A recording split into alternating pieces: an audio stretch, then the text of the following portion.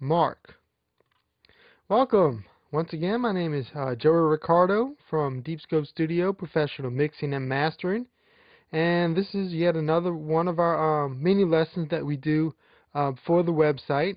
And you can email me if you have any mixing, mastering, or recording questions, audio engineering questions at deepscope@deepscoperecords.com. And today we're going to talk about why I mixed into stems. You can see here this is a mix that we have for one of my songs, and we have all of our instruments and effects buses, more effects buses, another effects bus, and then we get into here and we get into this whole line. Let me make this bigger.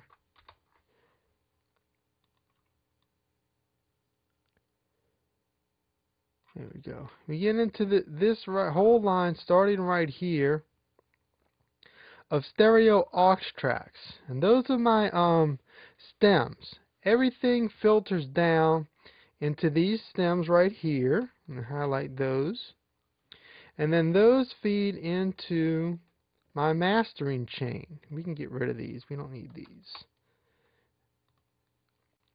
Those filter down into my mastering chain, these two aux tracks, and which go into the master fader.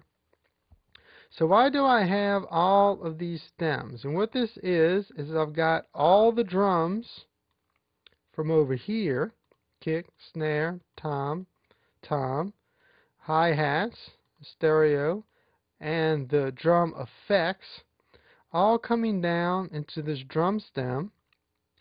I've got the bass coming down into this bass stem. I've got all the guitars, acoustic and electric, and the solo tracks, and all the, I call them guitar or the color tracks, coming into here.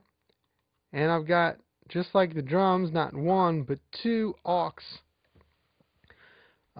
stereo aux for the drums, for the vocals. Now, why do I do that? Well, that is fourfold. Let me turn this down so I can get ready to play this. There's a few reasons for that. One is so that for mix purposes, as I'm mixing, I can check the mix, and that becomes a very important tool in evaluating if you're on the right track, if your mix is working, and we're going to talk about that. And then, if you mix into these tracks, I can send each one of these out into its own stereo audio track and record these into the audio track, and I'll have an audio track that's only vocals, one that's only guitars, one that's only bass, and I'll get into the uses for that, why you would want to do that in a second. So for mix purposes, let's go ahead and start playing this mix. Turn this down so we can talk. For mix purposes, I can check the mix. I can get rid of the vocal, and now all we have is the just the instruments. So I don't have to go through and mute each and every instrument. I've got them all coming into here.